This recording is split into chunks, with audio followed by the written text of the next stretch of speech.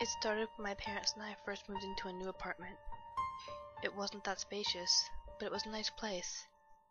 The first night was creepy for all purposes. At that age, I hated the dark, and the strange noises didn't help.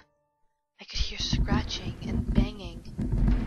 It's just the house sitting in, I told myself, though deep inside, I thought otherwise. I don't know how or even if I went to sleep, but the one thing I do remember is him. The man in the trench coat was surrounded by lots of darkness, like a thick black ooze standing in front of my TV set. I was frightened and paranoid beyond belief.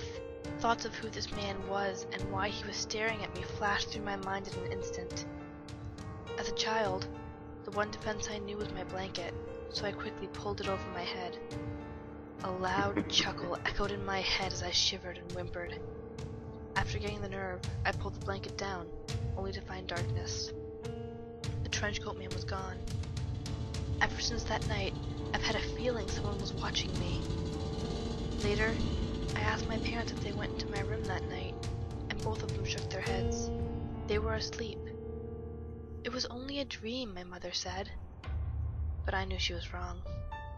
Even worse, I knew he'd be back.